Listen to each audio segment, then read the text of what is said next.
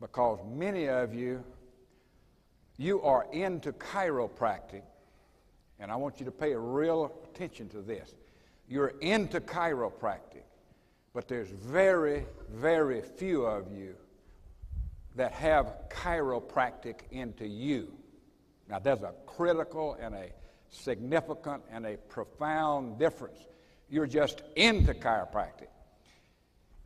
But the approach that the big men and women, the successful men and women, have always been in DE, in chiropractic, or in any field of endeavor. Whatever their chosen occupation, their field, it drives them instead of them driving and manipulating whatever it is they might be. That means that you eat, sleep, breathe, think, talk, act, behave, and ultimately serve chiropractic. It's supposed to consume you. Now, it's not, there's a lot to that. I mean, a lot to it, and I'm not intending to give you an explanation of that particular concept, but you need to learn how to get in the center. Then you'd be ultimately and intimately interested in a person like Dr. Sarah Soley, a person like myself, a person like Dr. Braille, who a lot of people were discourteous to Dr. Braille last week, Dr. Sarah Soley too. I'm not saying it's you. I'm just saying the general mood, the general idea that you don't need anything, you don't need any help, you just need to get your degree. That's not the way it is. It's just a relatively few of you, and I want to be blunt with you. Relatively few are going to be ultra successful. Ultra successful. I mean, in a situation where you have the ability to perform to net $500,000 a year. You know what kind of price that's going to extract out of you personally? If you expect, and probably most of you think, if I can just get this degree, if I can just get out of that wretched life college, if I can just do this, they've taken my money, they did this, I'm going to be a $500,000 a year net. And at one time in our chiropractic history, and in most professions today, we never talk about the starvation period. Pre-DE, everyone talked about a 4 to 6 year starvation period where you hardly made an income, where you had to have your wife or your family, or you had to work 2 jobs to get yourself established to where you could pay the bills, pay the equipment note, pay the rent, pay the utilities.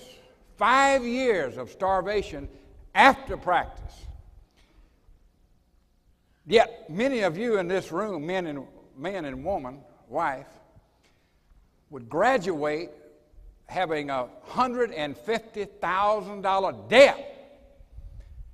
And half of it is coming due. If you have the HEAL loan, half of your debt is going to be due a month, 3 months, 4 months, after practice, after you get out and get into this practice.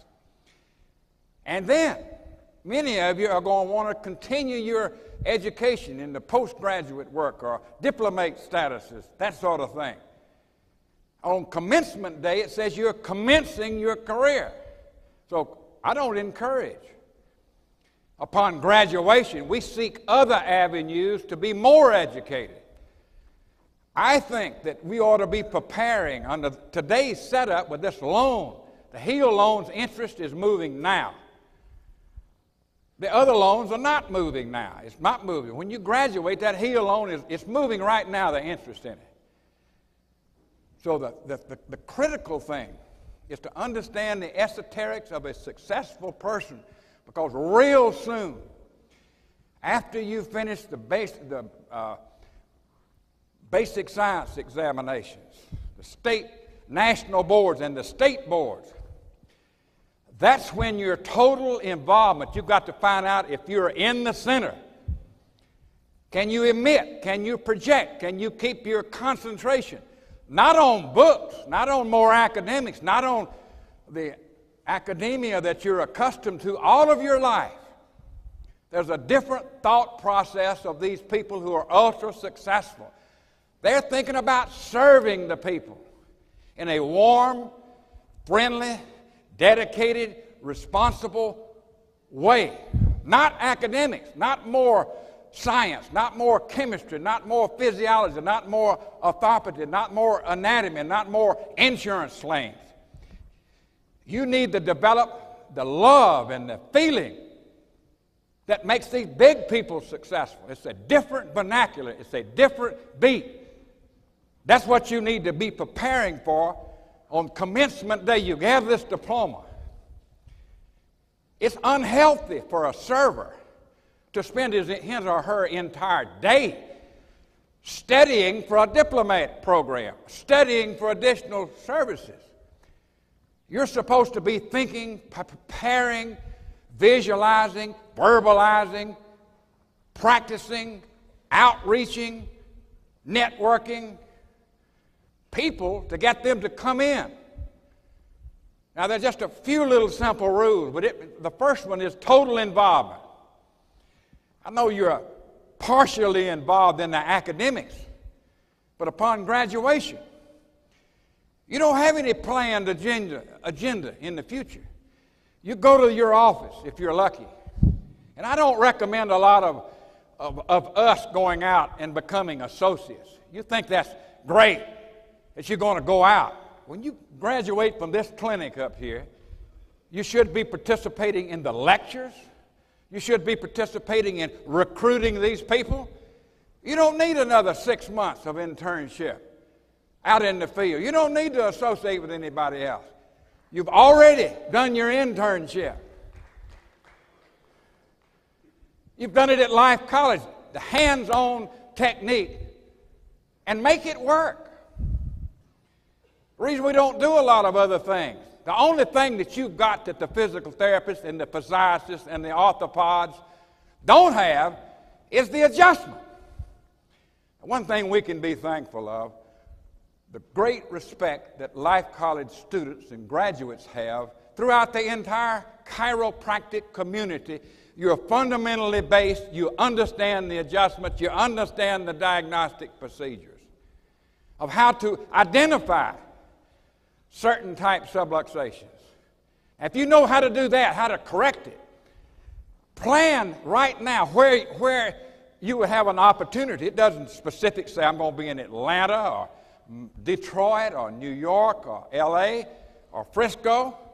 Just know in your own mind the verbalizations of a successful doctor.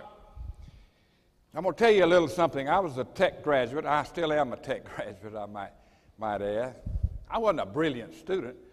It just so happened that it's difficult for me as a 167-pound defensive end to not think about the game. You know what I'm saying? I had to think about it, talk about it, worry about it, plan about it every second of the day. Only thing I had going was agility, leaping ability of 37, 38 inches, 9 in the 100, 4 in the 40. Nothing else. How am I going to go up against 190, 220-pound running backs? You got to plan. You have to think when the interference comes out of a single wing situation. 2 guards pulling, a fullback coming at the end, the tailback's coming at the end, quarterback's coming at the end. What are you going to do if a 165-pounder hit the first 200-pounder, knock him backwards? Hell, I might not have had but one game if I did it that way. You got to think about it and plan about it, your future, now. And don't make your future the academics, the clinical sciences. It's great to pass. It's great to have the knowledge. It's great to have the language. Plan on what you say to the people. How do you express this love for chiropractic? Greatest thing you can do. Greatest thing you can do towards your successful future, your continuation of chiropractic, your ability to hold on through tough times, the ability to persuade people, the ability to be able to sell people. If you have love first for chiropractic, if you have love for it, and I'll talking about my tech experience here. Well, if you're a 2.5 or 2.7, I forgot what it was, probably closer to 2.2. You go to Palmer College, you're going to do better. I'm going to make an honor roll. I think that's where the action is. Well, I got a 3.8, 3.9, bordering this, but I'm confused and I'm frustrated like you are probably. You know all of this basic science. You know the clinical sciences. You know the health-related subjects. But do you have confidence? Do you know that one thing that you're able to do over here? Or are you secretly in the back of your mind, when I get out of here, I'll have me an ultrasound and a dial pulse and a medical sonorator, and I'll do massage, I'll do rollers, I'll do extremity adjustments, I'll do network chiropractic, I'll lay on the hands, I'll give them some diets, I'll sell some nutrition. My God, look at all the products you can sell. What did you learn? You learned that if you made the adjustment, the patient heals.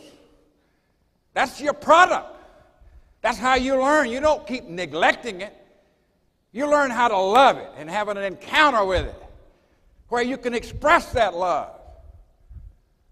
Then fundamentally, my position is I did 18 months at the Palmer School. Nothing did I know about chiropractic. I'm making a career out of it. I'm going to be a chiropractor, but I don't have any feeling.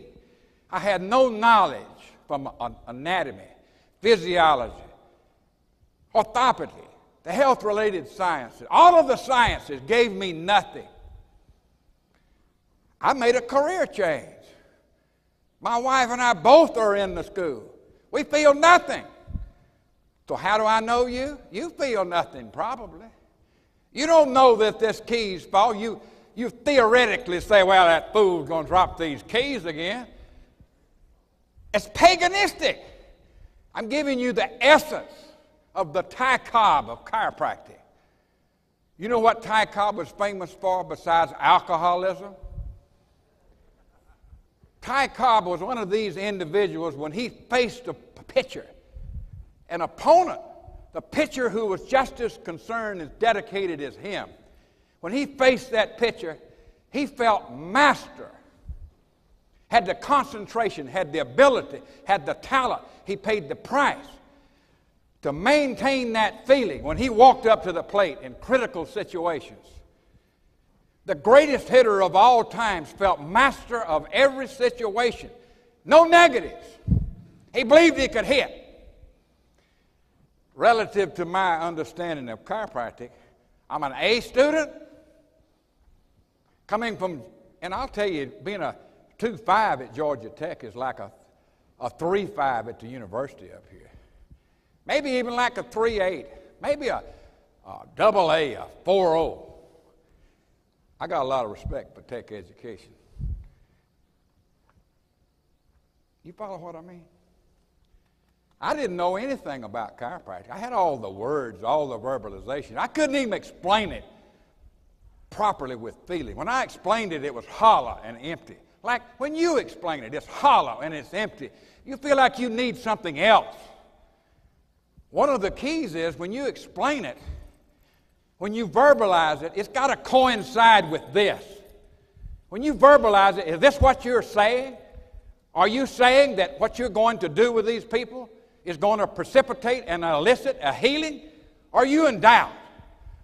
Are you trying to find out the end of the terminal or tissue cell, the differential diagnosis? Do you need that? Do you expect that? Do you seek that? Do you wish that your education would involve that, where you could be absolutely and totally confident? Then would you be better?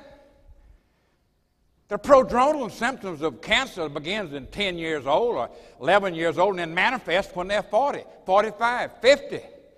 Do you want to take these cases in the prodromal stages of cancer and recognize it through the laboratory experience? Is that where your mind is? Over here, we do one internship, one serve. You're learning in this clinic to locate, to diagnose people that have one entity, Not a lot of entities. And I know sometimes you get confused because every now and then a patient will come in over there that's really sick. I got a letter last week, John, from a student here. The patient comes in. He's a student here. Maybe you're in this audience. You got some kind of asthmatic attack. You need an adjustment. You come to the clinic. You're really desperate for an adjustment, an adjustment, an adjustment, an adjustment. What does the clinic do? The clinic puts you under emergency status, sends you out to the hospital. Our clinic? Are you going to do that when the practice comes in? Every person with problems in the chest, in the kidney, in the bowels, in the eyes, in the throat, in all the other organs? Are you going to do as we demonstrated last week in the clinic? A serious case, we didn't adjust them. Is that the formulation you have? Are you preparing for a wide range of patients? Are you preparing for a health-orientated, preventative-type chiropractic that put you here, that put me here, that challenged the medical hierarchy?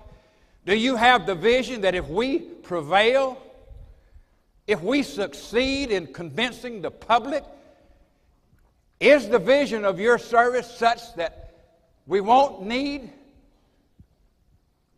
a half or 50% of the drugs? Is your vision, is it that strong? Are you into treatment chiropractic, musculoskeletal pain, elbow pain, knee pain, leg pain, back pain, headaches, neck aches? Are you into musculoskeletal treatment? Are you formulating your ideas on health, total health of a person? Not total recovery, total health. That's bigger than musculoskeletal pain. Has to do with a new concept. Has to do with a new idea that if we prevail, we win. The medical profession will have fallen with a failed theory.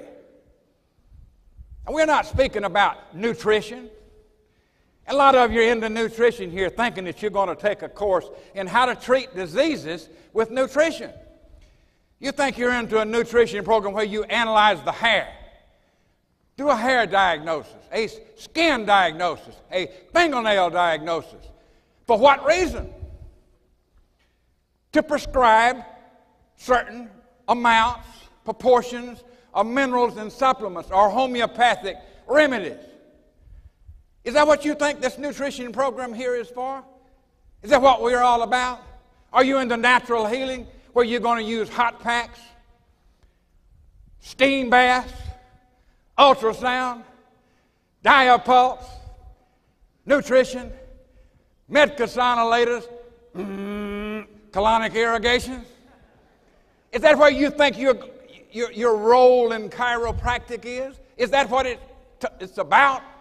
Of course.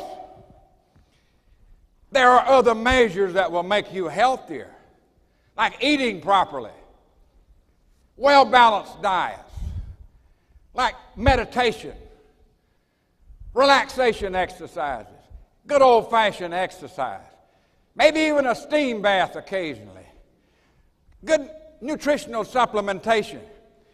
And on supplementation, if you go and look at the content on a box of multi-purpose vitamins, one pill satisfies the nutritional needs of 100 people.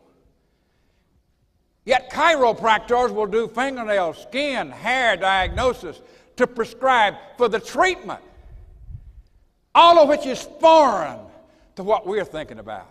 Foreign. We say this. We say that the brain sends out a message from a particular tissue cell in the brain. We say it has to flow from the brain to the tissue cell uninterrupted. We say there's a stressor at the periphery, in any cell, any system, any organ of the body. We say that stressor presents. The organ sends a demand back. We say if it gets back to the brain properly, the message says more power, more energy, more strength, more nutrition, more healing, more capacity. Back to the periphery. Suppose that the brain is interfered with. It can't function. That's the chiropractic theory. No one else embraces that theory. Even the Graves Anatomy book said function is controlled and regulated by the master system, the nervous system. That's where we stand. Now, all of the food, the supplementation, the exercises, the detoxifications, all of the other approaches are insignificant to this. We say the subluxation. When our forefather said subluxation, every other professional, barring none, denied that the subluxation would exist. Denied it in the anatomy books, physiology text, neurology text, and still denied. That tickles me. Bunch of learned ignoramuses. Refusing to listen because you're a chiropractor. I got an article in my take-home equipment.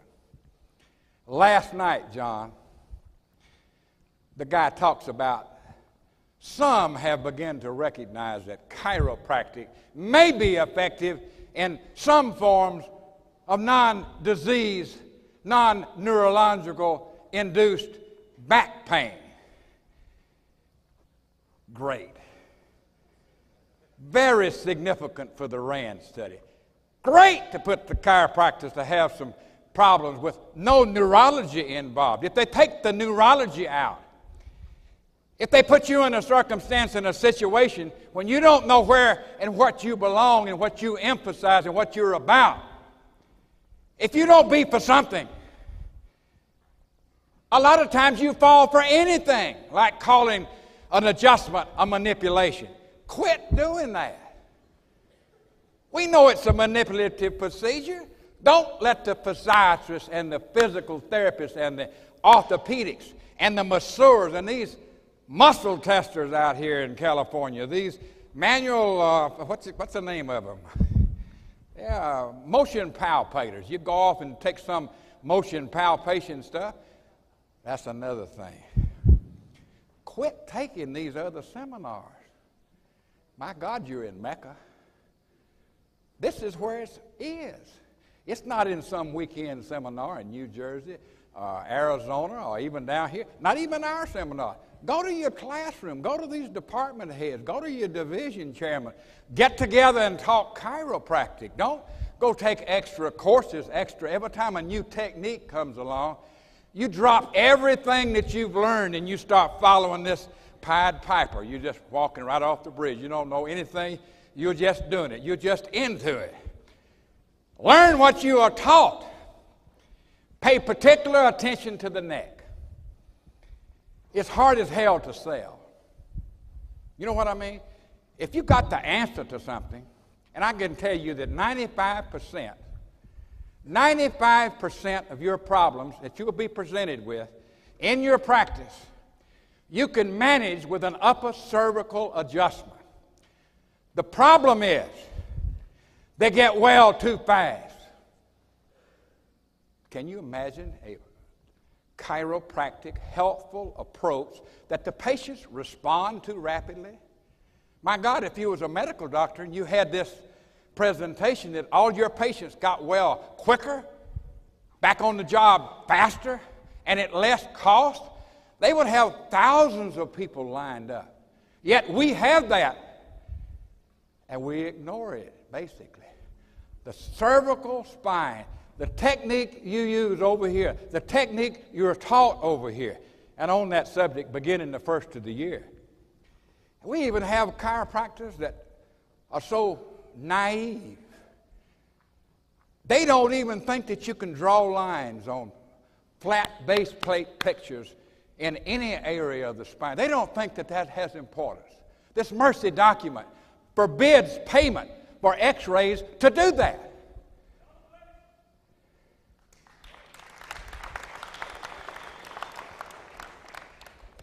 I didn't quite hear that. What did he say? Yeah, boy, I tell you, ICA just we've been working on it for a year. We are going to have a better document. It's going to approach what chiropractors do in their offices. You follow what I mean? Not a bunch of eggheads, bunch of politicians, bunch of academicians that have got silk toast, silk stocking politicians. We're talking about how it actually works, how it really is in the field, how it really is in the practice. So my point to you, don't take a lot of techniques while you're in school. Some of our kids in undergraduate work are taking techniques off campus, confused. The gurus of the chiropractic world, as far as I'm concerned, are on the Life College staff. You may not agree with that. You may think your guru is somewhere else, some other technique guru. And it may be that technique guru takes more time and takes more consideration because he's selling you. I wished I could cure that where our faculty, you felt a close encounter, a sharp embrace, a cordial relationship with the faculty where they would teach you and nurture you. When you graduated, you would be so confident that you wouldn't take another technique. I'll give you an example. I don't know how to do diversified technique. You think that's pretty stupid, right? I never took a course in anything besides upper cervical work. I have a trained pisiform. When I even think about making an adjustment, it turns red, turns pink. Now, I know there's a lot of you guys, when you all start thinking about certain things, other parts of your anatomy, it turns pink. I am serious.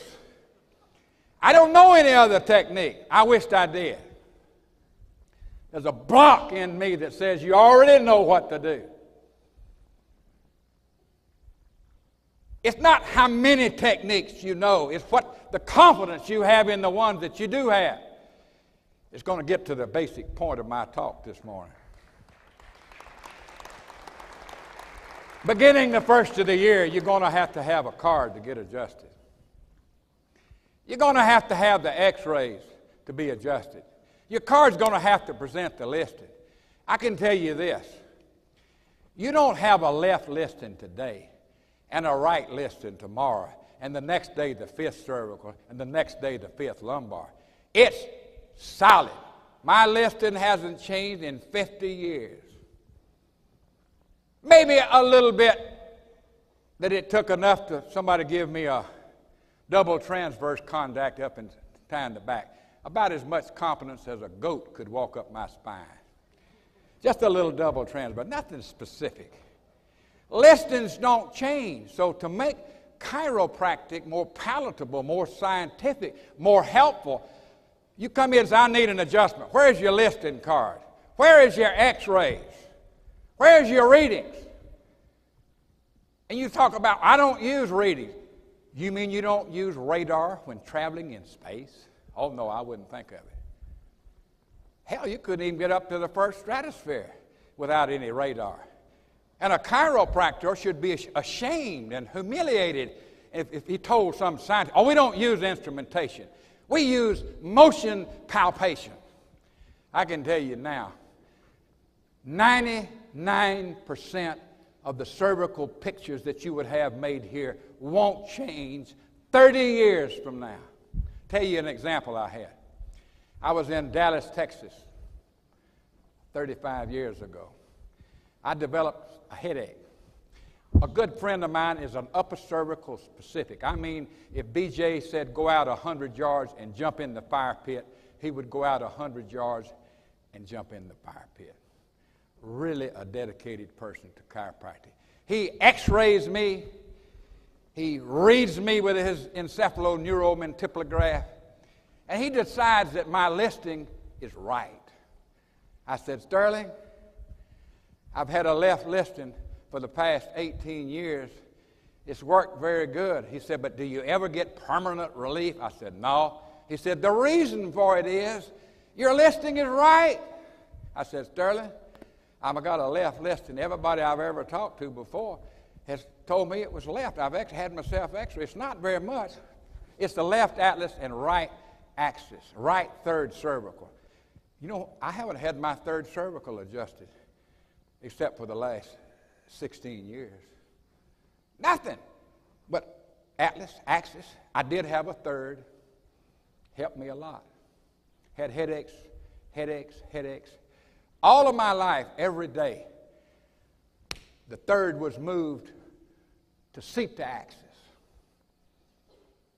The axis rides on the third. This guy in Texas out here, a good friend of mine, says, Sid, it's right. I said, well, maybe that's the reason I hadn't been holding my adjustment. I said, do it. Upper cervical. Well, he does it. Bang, hits me with a toggle. Right atlas. In about 5 minutes, I felt like a 25 or 30-pound goat had lay on my chest. Maybe you don't understand that. I felt like something was creeping up on me and just lay down on it. And about 30 minutes later, which was his procedure, I was in the resting area. I felt like there was a horse laying on my chest. I didn't have any pain. I had difficult breathing. It felt like it was squeezed up. I told him, I said, I got a little bit of pain and sensation. Checked my instrument reading. It was fair. By fair, meaning it had a 1 or 2 points changed. Can you imagine going by instruments? Or can you imagine flying blind to Nashville, Tennessee, and you can't see anything but thick clouds this far in front of you? And what do you have to look at? The instruments. You might even think that you're upside down, but you're right side up. If it wasn't for the instruments. That's what this man did with me. He believed in the instruments. He said, you've had a little change. I said, Sterling, man, I feel like I've been rolled on. I feel like it's a pony, a horse or something, and I got a little tight tension. I said, I got to fly out of here at 2 o'clock. I can't get on that plane. I said, cancel my plane. Oh, come on, Sid, I'll take you to the airport. I said, man, I'm too scared to get on that airplane. I feel like I'm going to die. I said, you got any pain? No, I don't have any pain. I just feel like they're squeezing me up inside. I go to the airport. I can't get on the plane. 2 days later, I catch a train. Come into Atlanta. 45 days later, I'm still laying in the bed up yonder in Powder Springs. I tell Nellie every day, I said, man, I might die. Don't get too far away. I said, I can't take you with me if I die, but I don't want to be far. I'm afraid. Don't want you to leave. I feel like this depressing sensation in my chest. Your legs are checking good. We're doing the neurokilometer work. The guy keeps calling me every day. And he talked like this. He says, that's Sid. That's the way he talked. Nell said, hi, Sid today. She said, he's terrible, Sterling. He said, well, what the hell's wrong with him? I said, I'll give him a good adjustment. She said, well, it's that chest he keeps talking about. Something was laying on his chest. Well, call me in a couple of days. So he does this for 30 days, and I'm hanging in there. I said, hell, maybe this is retracing. You know, hell, I'm in the bed. I can't even work. Can't even drive a car. Can't do anything. Nell drives the car after this for 5 years. I don't drive the car. Nearly every day I have a sinking spell. And I start running out of the clinic because I don't want to die in the clinic. Nell's running the business. She's raising the kids. You follow what I'm saying? I can't work. This is after I get the thing. Finally, my friend calls me and says, Sid, she said, tell Sid, I want to apologize to him. She said, what the hell's wrong, Sterling? Tell him he was right. Said his listed ears left. I had the damn x-rays in the view box wrong. So I recommend to you that you go in there and put him on that table and you adjust his atlas as hard as you can from the left side and then call me back and tell me what happens. Well, Nell takes me in there and puts the double whammy to me on this atlas. I'm telling you, I felt like a big load. I could breathe. I felt a sweet breath. I had optimism. I had my future. I had everything. I'm telling you, your listings don't change. Do you even know your listing? Whether it's some motion palpator will say it's your third today, your fifth today, your second lumbar, your third lumbar, your axis, your atlas, and they all transit and they change. Don't believe it. They don't do it. And I say everybody in this college ought to have a listing, a card with the x-ray listing on it.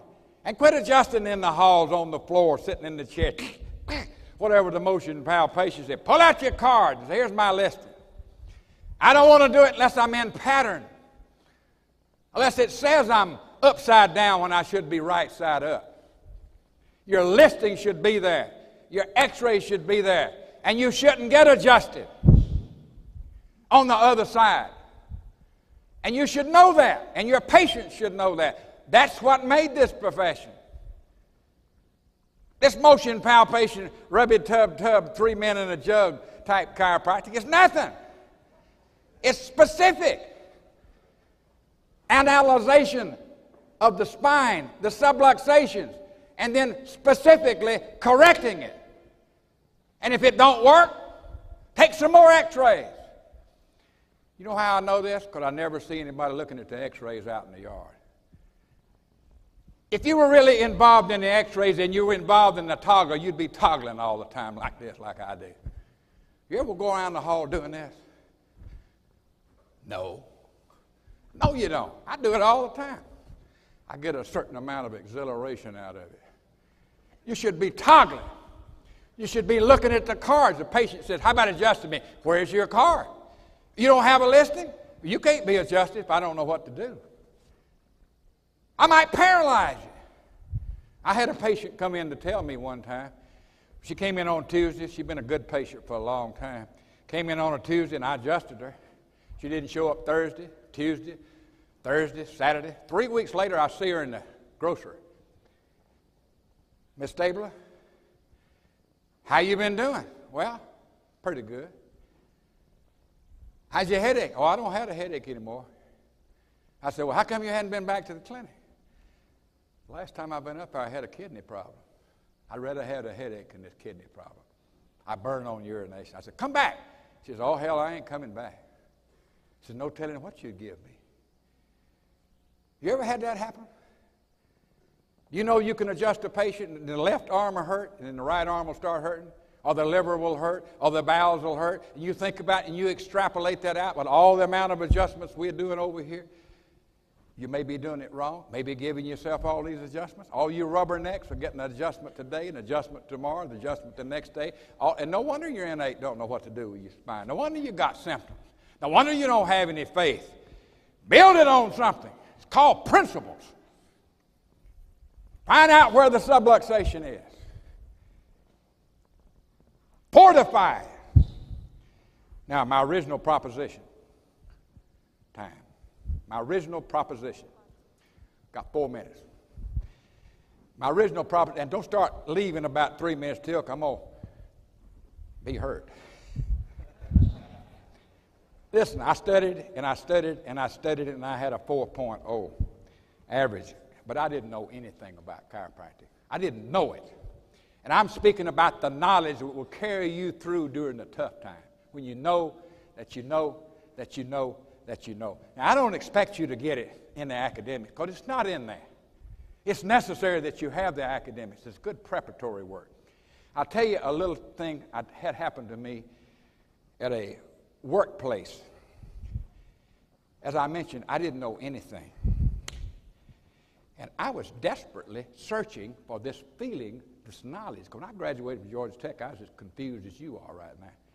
I had a head full of nonsense, books, economics. I did 2 quarters and a master's degree on labor. And I'm not into labor relationships, that type of thing.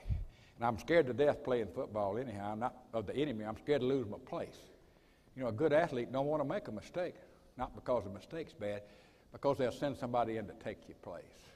That hurts and that's embarrassing. You follow? I had the feeling for academics. I had the feeling for football, for excellence.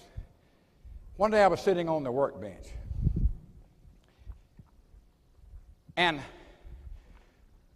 in my mind's eye, a little lighted gingerbread person appeared. And I'd been trying to figure this thing out. What is it about chiropractic? I knew anatomy, physiology, neurology, orthopedy. I knew everything. It never occurred to me that what we were talking about was the blockage of the energy.